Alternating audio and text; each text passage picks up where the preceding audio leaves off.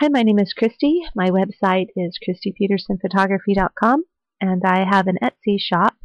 My shop's name is Fairy Photography, and I sell digital backdrops for fairy photography and costumes and Photoshop templates for fairy books and albums. And this is a quick tutorial to show you how I use the Puppet Warp in my fairy editing.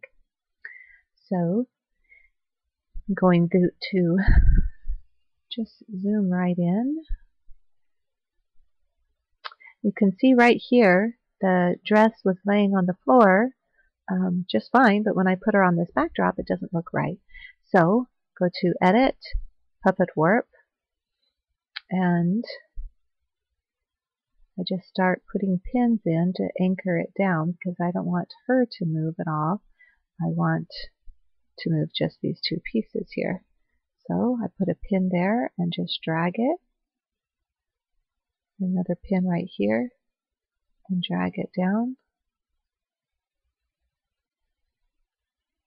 And I can go up here and uncheck the show mesh to see if it looks fine, and it looks good. So click the check mark to accept it, and there it is, and I'm ready to continue editing, like putting a shadow underneath her and putting wings on and giving her something to look at. So that's it, quick and easy. Thanks for watching.